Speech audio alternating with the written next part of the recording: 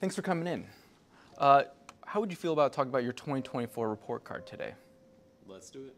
Okay, well, looking at the 2024 report card, I wanted to let you know first that we're looking at both math and reading progress over 100,000 4th and 8th graders. And the scores are based on a scale of 0 to 500. You have any questions? So in reading, 4th graders averaged 215 and 8th graders got 258.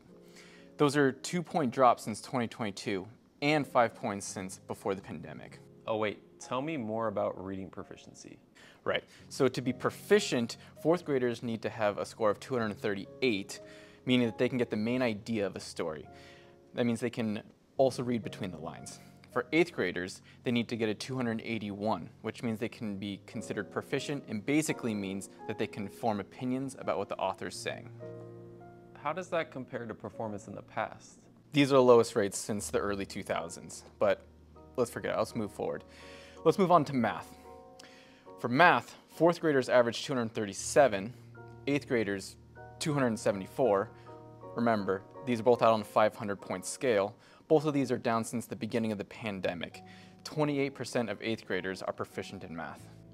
I don't understand. What does proficiency in math mean?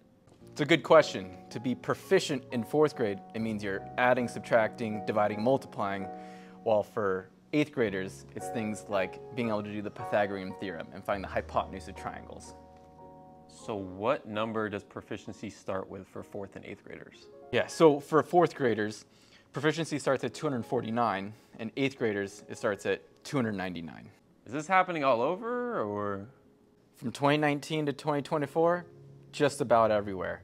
For 4th graders in reading, it went down in 38 states and in DC, with the exception only being in Louisiana.